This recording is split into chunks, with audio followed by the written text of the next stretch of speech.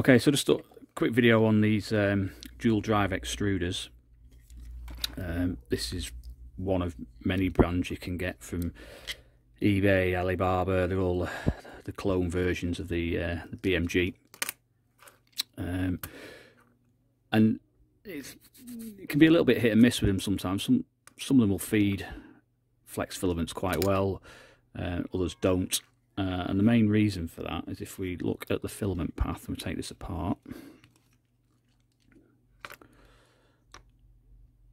if I can get it to focus, that's the reason why the filament path, even if we put the gear back in,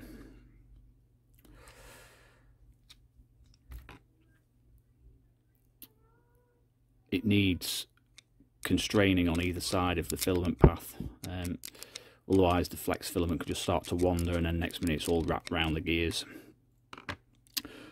So I've done this on a couple of extruders now and it seems to work pretty well. I've basically just built up the area around there with some, I guess you could use all sorts, but I've used this particular stuff which seems to work pretty well. It's like a powder based cyano acrylate, so it's called Speedy Fix. So it's a powder and an acrylate activator, and it's basically like a mixture of super glue with a metallic powder, and it bonds really hard. It's really good. And yeah, that creates just an extremely fine guide things either side of the filament path, and it generally tends to work. So I'll show you how to do that, and you might need to do a little bit of dremeling at the end just to make sure that the this here, when it pivots in, you know, it pivots all the way in and it's not hitting little bumps of materials, to make sure the gears mesh properly. So yeah, we can have a look at that. Just before we do though, one thing to note with some of these extruders is one gear alignment is sometimes off. So it's when it's assembled at factory, it's not always in line with the hole, so that can be a pain, make feeding hard or even loading a filament hard. And two, look at this one, it's not tight at all on the shaft, so that's always worth checking. And three, I don't know if you can see on this one, I've had to put, see if I can get it to focus, I have to put two washers there just to make sure that's spaced over, so that I haven't got the bit, but you know, so that when it closes that wheel lines up with the hole properly. Otherwise, you know, it can wobble around quite a lot. But once you do that, they feed brilliantly except for flex, and this model make it feed flex really well as well. Okay, so with it fully disassembled, get a drill bit. I've wrapped it with PTFE tape to stop the stuff bonding to it, but you could coat it with silicone oil, or even, I think this, no, that's lithium grease, but WD-40 do a white PTFE lubricant. You could coat it with that, but basically something to stop it from being bonded in there permanently. And just push that in like that. So you've got something that you can build the powder up against now. So the next thing you need is a little bit of filament. So we'll just get a piece of that.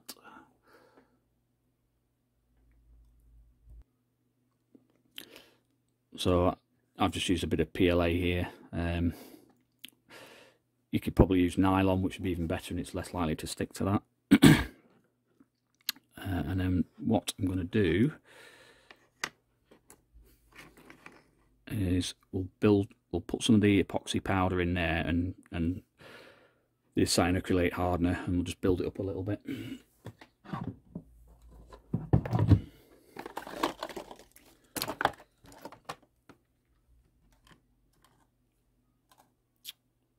So here's the powder, I'll put that in there.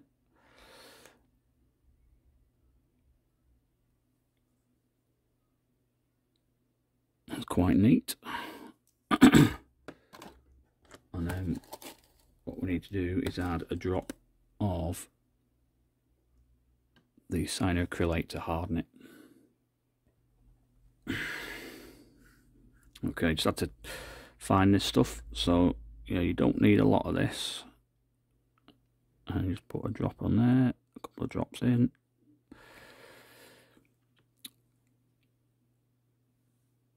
And it does say this stuff hardens rock hard in 7 seconds.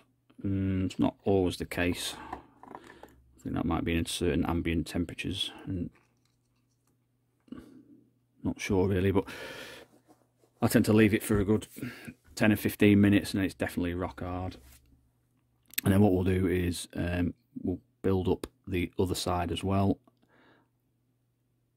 and then you're good to go.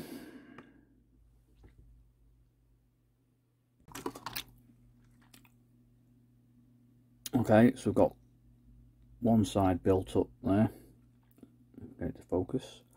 So now we need to build the other side up, and then a tiny bit of Dremlin at the end, and it should be done. So I can get that to focus a bit better. There we go. Yeah.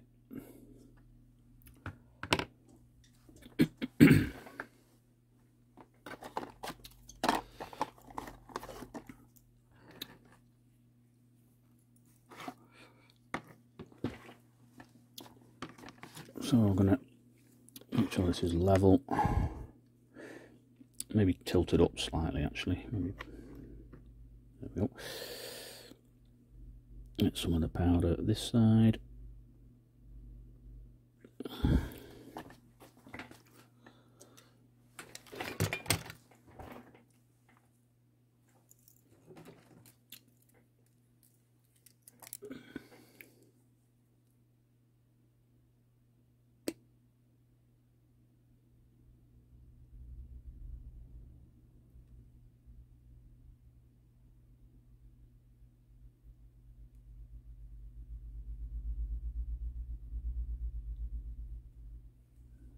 There we go.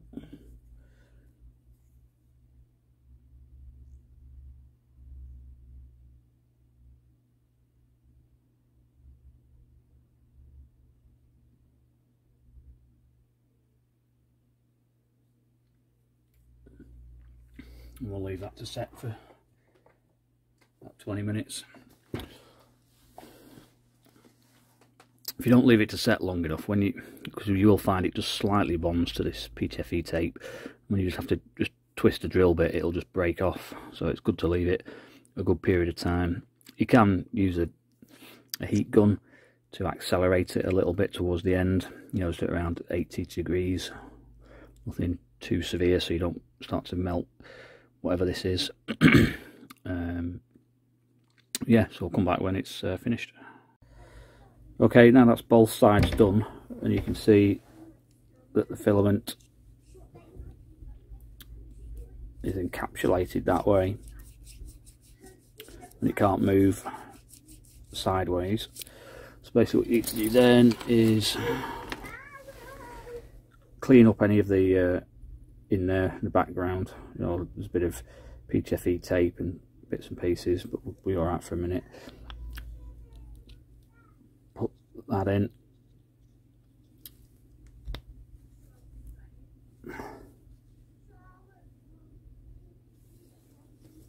And then reattach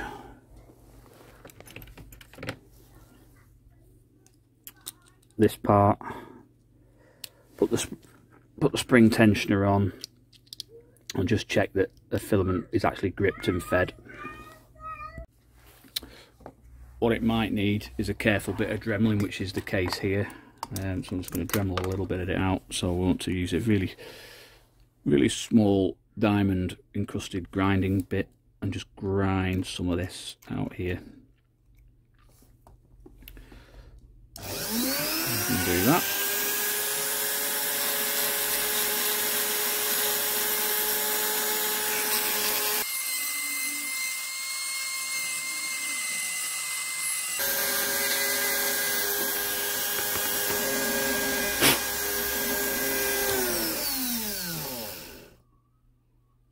And we'll give that another go.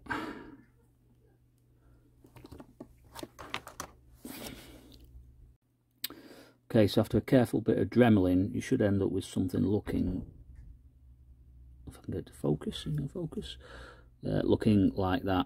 And you can see it's pretty thin.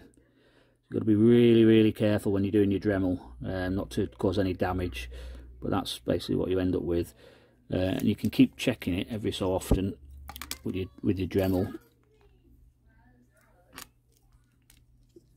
So if you assemble it like that,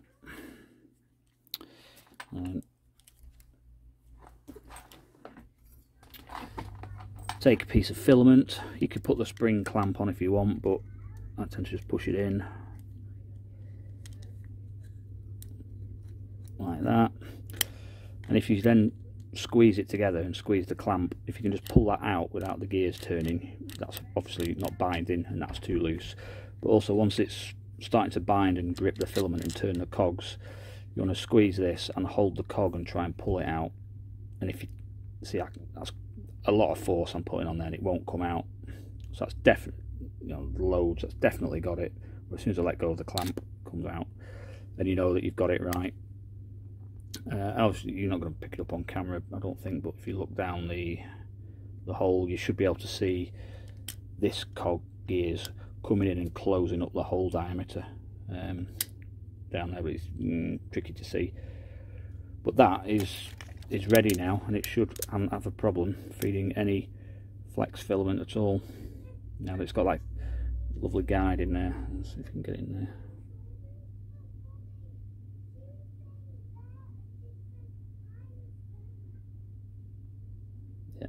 There we go. I was going to struggle focusing, but yeah.